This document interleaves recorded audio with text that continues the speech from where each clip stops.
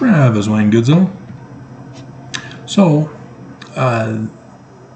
that pay to participate video was skyrocketing at first, and the YouTube Mormon employee immediately shut it down. I'm coming up with inspired, brilliant ideas for videos lately.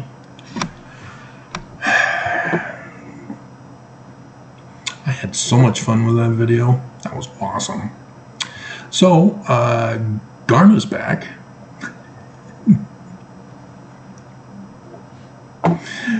Speaking about women getting pimped out by the church, needs to be rescued. And so, yeah, I checked. They deleted it from the previous posting and just bumped it up to today on the church news. Yeah, she's going to be pimped out on the 25th, which is Sunday, right? Thursday, Friday, Saturday, Sunday, yeah. Music and spoken word. Sundays in the morning. Because she's a naughty girl, she's not married, she's single, and she's accomplished, so she's been moved out of her job to work behind the scenes at the church news.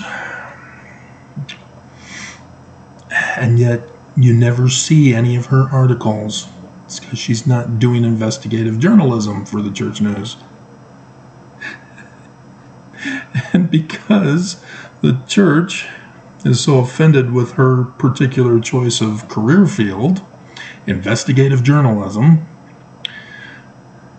and had moved her out of investigative journalism to work for the church, to be indoctrinated by the church, away from investigative journalism, like what I do.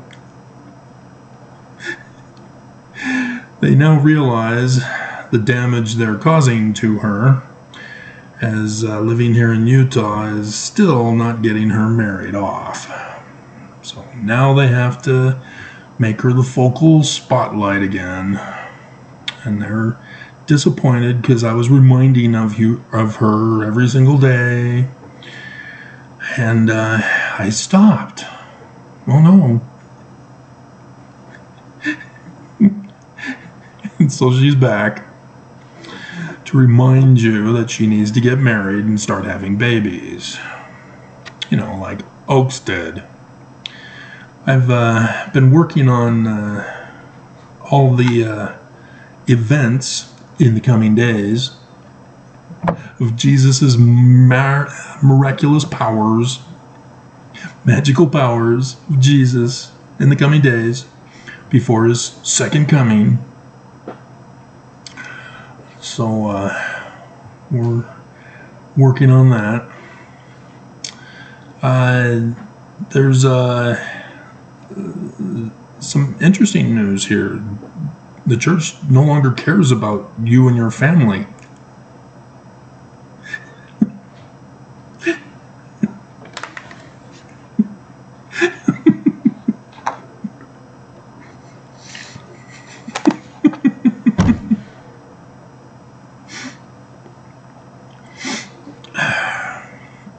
I'm well versed on this because I did it.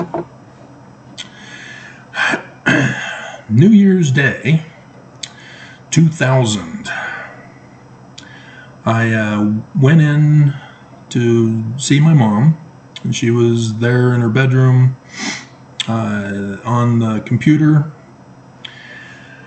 and she was working on her family history, going over the cards that she just had printed off at the temple on most likely let's see what day of the week it was. It had to have been before the holiday. Yeah, so I don't need to worry about whether it was a weekend or not. And she was checking them in the system. And I asked her, what are those? I didn't know what they were. I wasn't involved. She didn't ask me to participate. I'm divorced. I'm evil. She blamed me. as she helped, aided and abetted the ex to abduct the kids and flee the country and ruin my life. I'm the one to blame because the family proclamation says so. And she said, those are our family names. And I said, oh, well, I'd be interested in helping. And that's kind of surprising. Maybe I'm going to come back to church. Be a good boy again. And so I began at a slow and steady pace. Didn't want to rush things at first. And started going on, I think, Saturdays. And doing the occasional name. And then I wanted to do genealogy for myself. And so I was sent to my dad's computer and told to work on his family line. And that brings up more stuff about my parents when they were dating. My dad was her home teacher in Salt Lake City. That way, yeah, that way. She was working in a dental office as a dental assistant, and he was going to the University of Utah because BYU denied him because he had seminary credits, and so he didn't qualify to go to BYU. Yeah, there's a lot of stories in this church. So my mom saw that he had left his genealogy for the lesson that evening on their little coffee table thing with the lamp. And the spirit, as she tells it, told her that one day she'll be doing his genealogy. And she says, hell no, I'm only going to do mine and my husband's. I don't think she said hell, or at least she didn't tell us that that's what she said.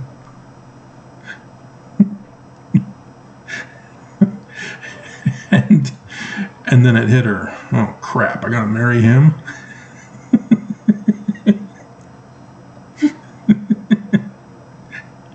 And so, some time goes by. He then graduates and is approved to go to the University of Berkeley, California. And he proposes by saying, hey, I'm going to Berkeley. Are you coming with me?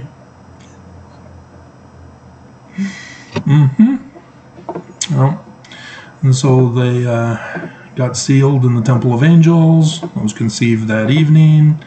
And off they went on their honeymoon up the California Trail along the coast to Berkeley. Isn't that fun? Conceived in the summer of '69. We actually had the 6th of June was their wedding anniversary. So, yeah. But yeah, I was obtaining so many new names for my father's side. I'm the fulfillment of her.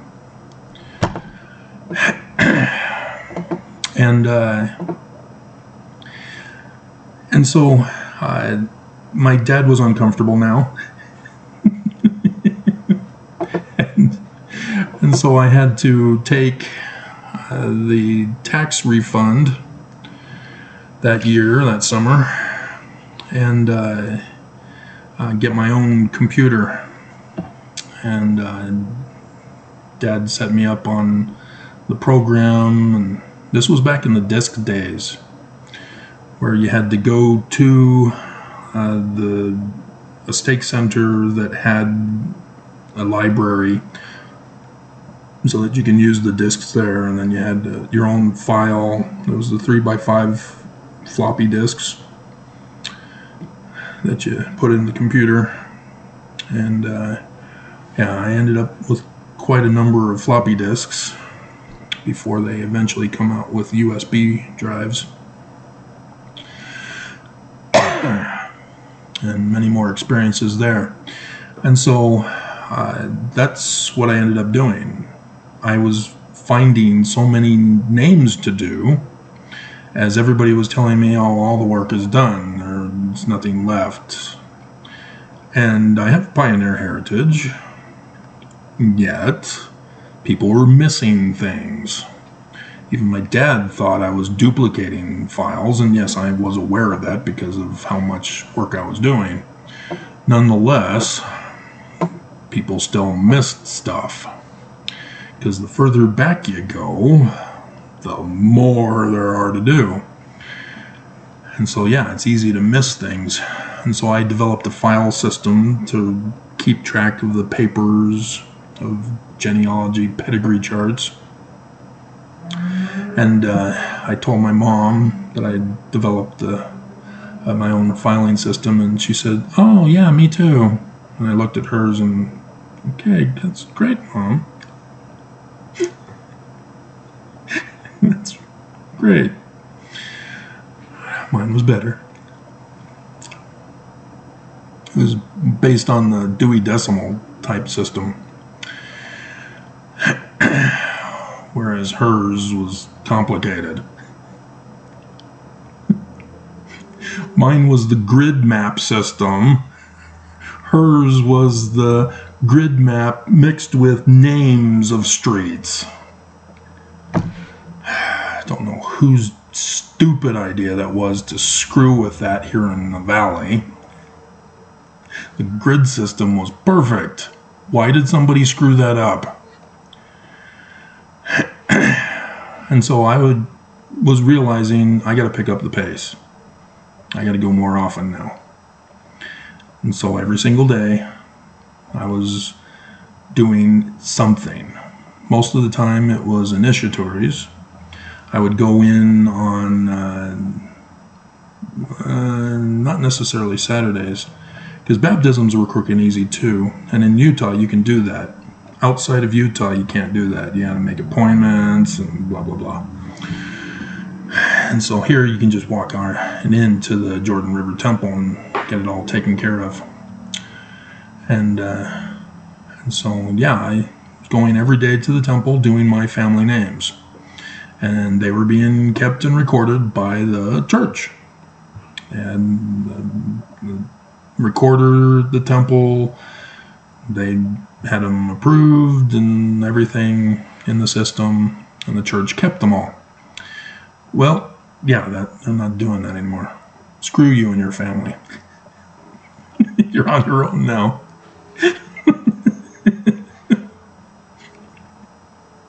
Temple family name cards not kept on file, but can be returned upon request.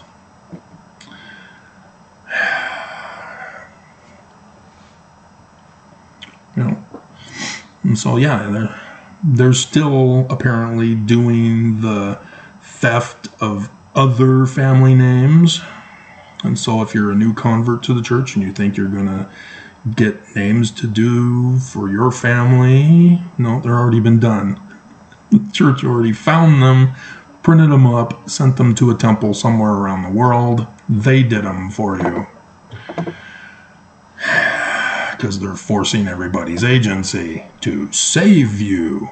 Everyone's going to be saved. And then they give the excuse, well, you can always, accept or deny it when you're dead.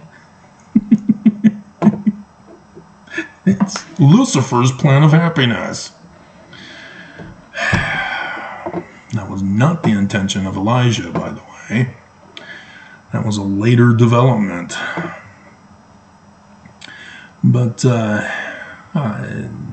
yeah, that big news there. And so, yeah, I'm saving the best for last, and it looks like I'm going to have to do it as a separate video. So, bummer, dude. So, let's see what else we got here.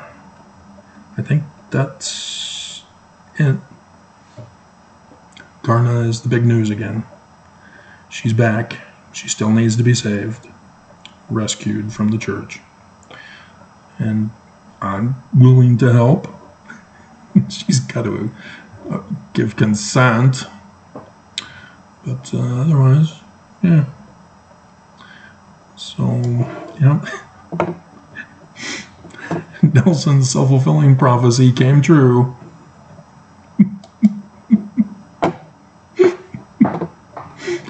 Oh my God, that was so awesome. So, yeah. Abide in me and I in you. That's going to be the other video. Because nobody's even watching now. You guys are so frustrating.